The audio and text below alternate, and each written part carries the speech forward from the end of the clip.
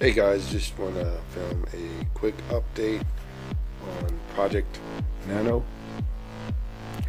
So, as mentioned in a previous video on Project Pico, that aquarium crashed on me, so I moved pretty much everything that was living over to this aquarium, the coral mainly, and then I moved a couple of snails to Project Natural.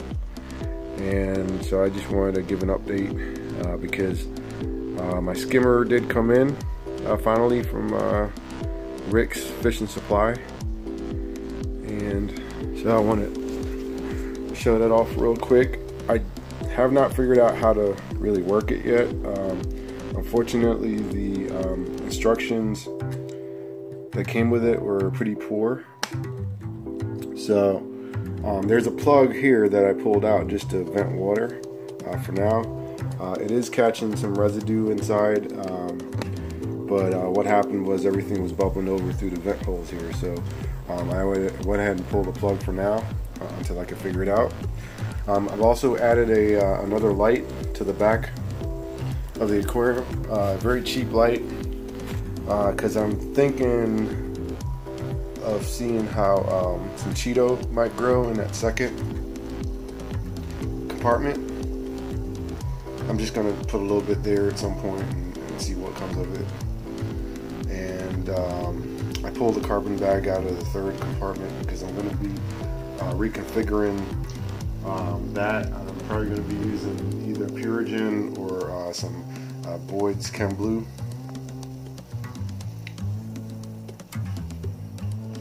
So we got some new residents. I traded the pair of clowns along with the maroon pair of clowns for some power heads.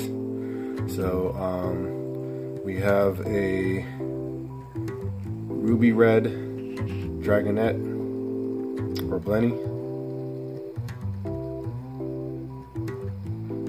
coral, banded coral shrimp is still in here,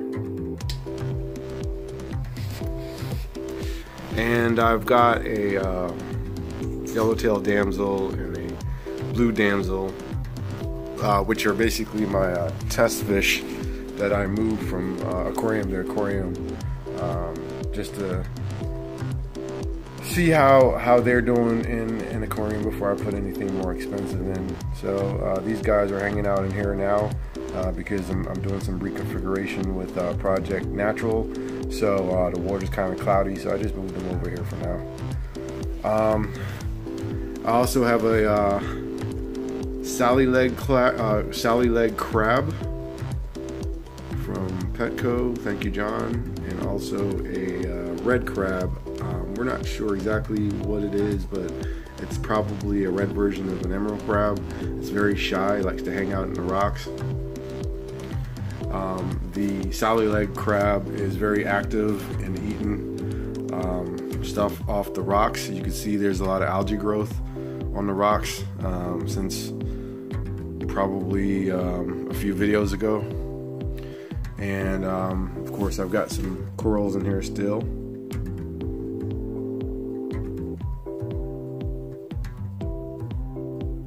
Some Astrea snails, some Nasarius snails, I believe. There's maybe a couple in here, and a hermit crab.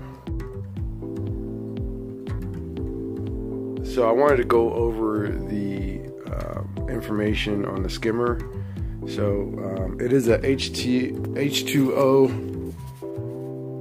Pro mini skimmer, and I'm not even sure which size I got from Rick's Fish and Supply. The manual is basic. It's very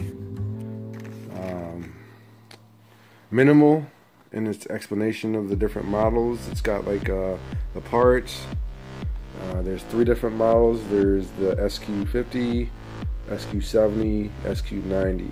So I'm going to actually just go ahead and pull it out at some point and check which pump came with it, so I can figure out which size I have, because there was nothing labeled on the box. And the instructions are very basic. The English is bad in some places. It was probably written in China, and I believe it was manufactured in China from what I'm finding on the web. and there are no operational instructions, so I can't figure out how to adjust the bubbler, so it keeps overflowing. So I'm going to go ahead and leave the hole unplugged for now and just catch whatever residue I can in there. And I want to do a quick water test result. Last water test I did, it was kind of on the downside. I did a water change of about a 50% water change before I added in these creatures. The water change was done about 3 days ago. So pH right now is sitting about 8.0. Ammonia is back down to a manageable 0 or 0.25.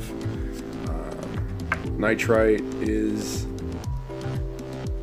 fairly low. I would say it's 0.25 at the most, and nitrate is in the 10 ppm range. So everything's back to normal. This aquarium does have one of the better heaters in it. It has the cobalt neotherm. So I went ahead and ordered 2 more 50-watt neotherms. The 50 watts will go in here, and then the 25 watt that's in here now will go into Project Pico, so that I don't run into any problems in the future with heating problems. I really like the heater on this aquarium. So check back for more updates, and thank you for watching my video.